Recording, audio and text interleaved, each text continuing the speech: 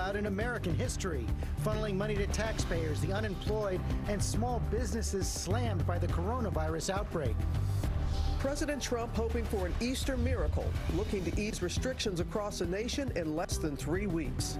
Easter is our timeline. What a great timeline. Defying the nation's top health experts. You need to evaluate the feasibility of what you're trying to do.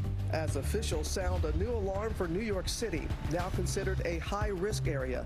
The governor concerned hospitals only have 2 weeks of critical supplies left. What am I going to do with 400 ventilators when I need 30,000? And strict new guidelines are announced. Everybody who was in New York should be self-quarantining for the next 14 days. As more states plead with the federal government, saying they are running out of time. New cruise ship crisis. Dozens of passengers and crew reporting flu-like symptoms, stranded on board. Meals delivered directly to their rooms and waiting for those COVID-19 tests to be brought on board as the ship makes its way toward Florida. Olympic heartbreak. The Summer Games now officially postponed. America's top athletes responding this morning. This moment is unprecedented, and it's bigger than any sport. 12-time Olympic medalist swimmer Ryan Lochte joins us live. Also this morning, tornadoes hit the South, devastating damage in Mississippi, and a new storm on the move, bringing heavy snow to the west. More possible twisters to the heartland. We're tracking the latest. And feeding America. What you need to know before you go to the grocery store. The right way to shop in these times. And across the country, Americans are asking the same question. How can I help?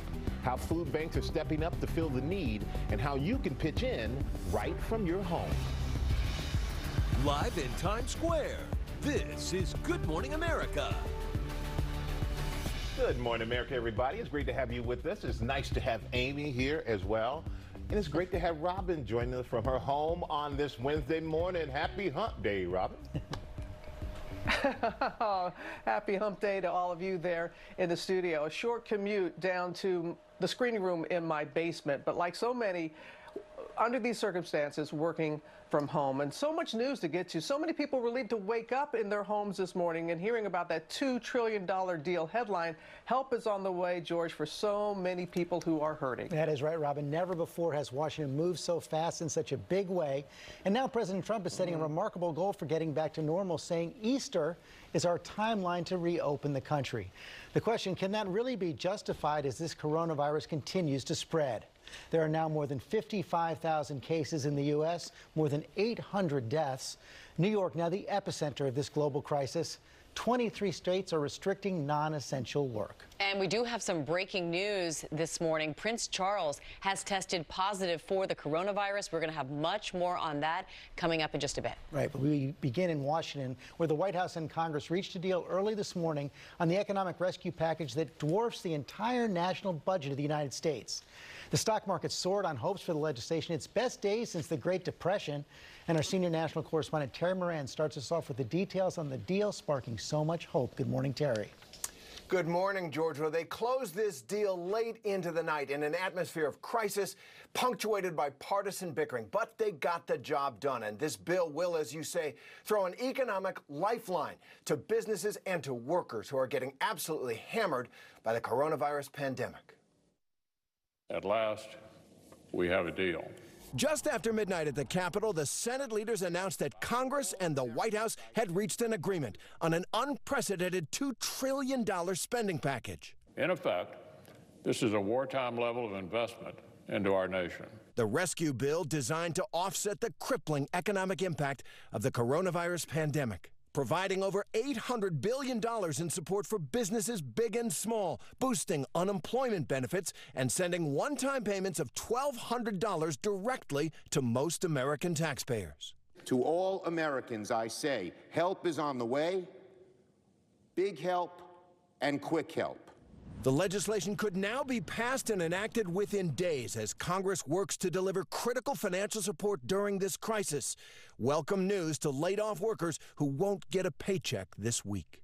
The stimulus check would definitely help with my mortgage, as well as our 2 car payments. It would definitely help our family.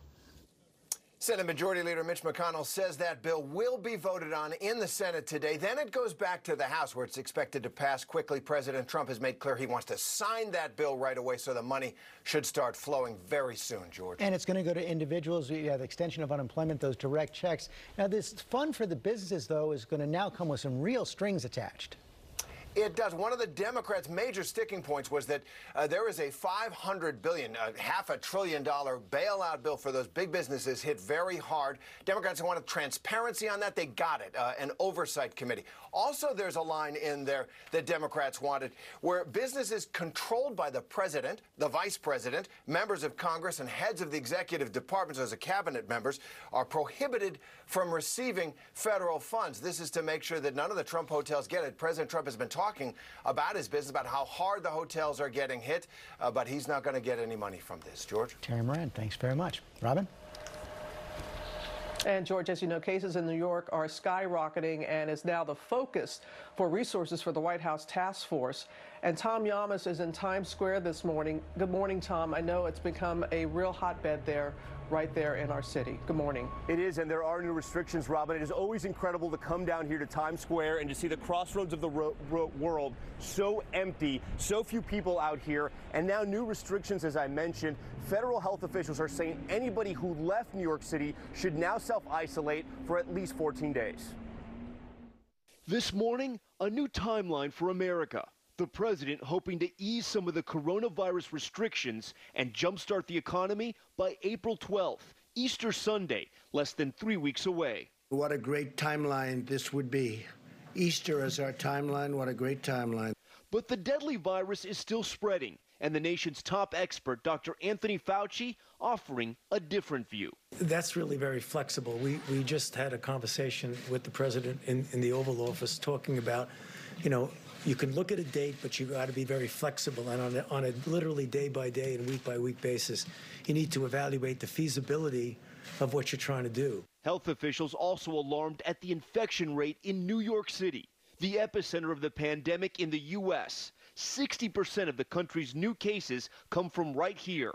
And now, new guidelines for anyone who recently got out. Everybody who was in New York should be self-quarantining for the next 14 days to ensure that the virus doesn't spread to others, no matter where they have gone, whether it's Florida, North Carolina, or out to far reaches of Long Island. Governor Andrew Cuomo says he looks at stats every night and now believes the virus's peak in New York will be faster and higher than expected, saying hospitals without reinforcements may run out of critical supplies in 2 weeks. FEMA says we're sending 400 ventilators. Really? What am I going to do with 400 ventilators when I need 30,000? The White House pushing back, saying 4,000 ventilators are being delivered. I asked Governor Cuomo about the president's new timeline. To President Trump, what would your message be about balancing the economy versus making sure this no longer spreads? We have to be smarter about it. You can't sacrifice human life to get the stock market up. And in Louisiana, which has one of the fastest infection rates in the world and the death toll is rising, the state's governor, Bell Edwards, is pleading with the federal government for more help, saying he's running out of time. The trajectory that we're on is very problematic. The growth rate that we're seeing exceeds the capacity to deliver health care. And this morning, we're also hearing about some of the lives lost. 34-year-old cancer survivor Jeff Gazarian of California tested positive for the virus after seeking treatment for pneumonia, spending 5 days on a ventilator before losing his battle. He just had a lot of love and humor and could approach and talk to anybody. And to give you a sense of the need for doctors and volunteers here in New York City, NYU's medical school announced overnight that any student that has met their requirements will be able to graduate early and get out there on the front lines, Robin, to help everyone who needs it here in New York City. That's really telling, Tom. Thank you. Michael? All right, thank you, Robin. And we're going to bring in our chief medical correspondent, Dr. Jennifer Ashton, who is joining us from her home. And Doc, good morning to you. And Jen, New York City released detailed statistics of its 15,000 cases. What numbers jumped out at you? Well, Michael, I listened to that press conference that Governor Cuomo gave. Take a look at these numbers from the New York cases to date. At this time, 46% of all cases are in a younger age group, ages 18 to 44. 62% of all deaths are in men, and 54% of deaths are in people 75 years of age or older. And the trajectory in New York City is concerning. And everyone has been practicing social distancing. We've been talking about it for weeks now. President Trump said he wants to open the country hopefully by Easter. So does that make social distancing more urgent in the current situation? Oh, 100%, Michael. And you have to understand that what we're seeing today actually represents something that happened 2 weeks ago. That's why the steps we take today are so essential. And if you look at this animation, if you imagine one sick person then spreads it to, let's say, 2 or 3 people, if one of those sick people stays home, down the road, it has the potential to cut the number of cases almost in half. That's why this is so important. Very important indeed. Now, there are new reports that some doctors in New York hospitals, they're giving patients who have COVID-19 massive doses of vitamin C. Is there any science that helps? Yeah, there's been actually a lot about the use of vitamin C as a treatment in critically ill patients. The data is controversial, and again, it needs more research, but right now this is for a treatment, not prevention. Not prevention. All right, Doc, thank you so much for that, and I'm sure this year we're going to be checking in with you quite a bit. George. Okay, thank you, Michael. Let's bring in Tom Boster, President Trump's former Homeland Security Advisor. And Tom, let's start out by talking about this new goal set out by the president, this April timeline for getting back to normal. That's his hope, that's his goal. Take us inside the deliberations in the White House right now as they try to figure out what kind of data could justify that. Notably, the science advisors have not said it's something right now that can be done. Yeah, George, you know, the lesson of Easter is one of resurrection, but it's preceded by a lot of despair and death. So I was struck more by Dr. Fauci yesterday asking us to examine the feasibility of what we want to do. And I think that was a good phrase, not just feasibility, but want.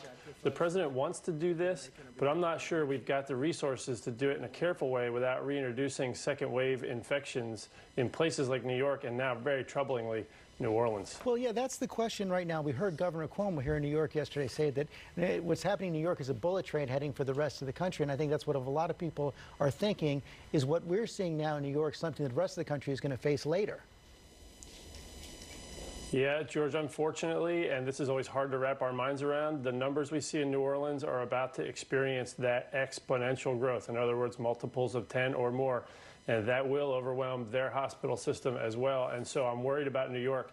They're in the thrust of this overwhelming growth. But I am now very worried that as that governor in Cuomo in New York is worried about resources, other governors with legitimate competing needs are going to surface, first Louisiana and then elsewhere in California and so on. And that's an important point. The governors are really in control of what happens in their states.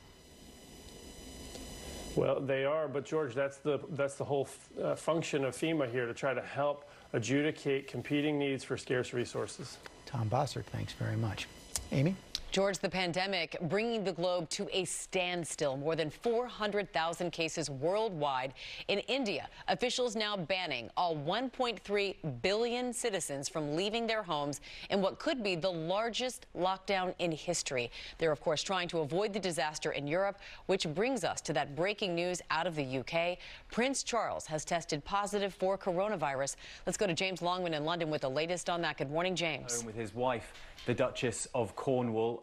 They tested positive. He tested positive for the virus in Scotland, and he's there now with his wife. She, we understand, has not tested positive. And obviously there's some concern for the Queen. Obviously this is a woman in her 90s. We are told the last time she met with the Prince of Wales was on March 12th, and the palace is saying that the Queen and other members of the royal family are following all medical advice that is being offered to them. Britain, of course, now is on a national lockdown, doing everything it can to try to prevent the spread of coronavirus. But it's obviously very worrying that a member of the royal family has now contracted it, even though we're being told that he does have mild symptoms. Michael? All right, James, thank you so much for that. In the transportation industry, they've taken a huge hit in this crisis. So take a look at this sign of the times. With airlines cutting back on flights, this site outside of Los Angeles is just one of the several airfields out west that is known as a boneyard, where planes are parked until full service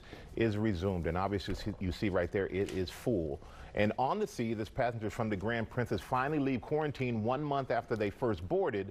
We're learning about trouble on a new ship heading for Florida. 77 people falling ill with flu-like symptoms. And Gio Benitez is at a cruise ship terminal here in New York City with more this morning. Good morning, Gio. Hey, Michael, good morning to you. Yeah, the cruise was supposed to end on Saturday, but now 5 days later, those passengers are still on board, stuck at sea, and this morning, they are sending us their desperate messages.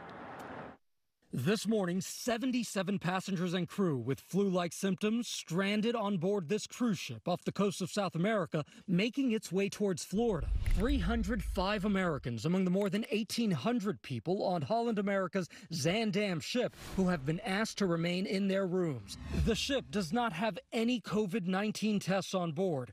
Another cruise ship bringing those tests to the Zaandam tomorrow night, along with other critical supplies. There are many people in their 70s and 80s in the ship, and quite a few disabled. The ship left Buenos Aires on March 7th for a 2-week South American voyage. But days into their journey, the cruise line suspended its global operations because of the outbreak. Ever since, the ship has been in limbo, unable to dock. We boarded the cruise on March 7th. There was only one case of the virus in Brazil and one case in Buenos Aires, so we really had no concerns about joining the ship. Passengers say they haven't been off the ship in more than 10 days. Their meals now delivered directly to their rooms, so many waiting for answers in the coming days. Holland America telling ABC News that the safety and well-being of our guests and crew is one of the highest priorities, adding, "Our intention is to proceed to Fort Lauderdale, Florida for arrival on March 30th. However, plans are still being finalized. Alternative options also are being developed."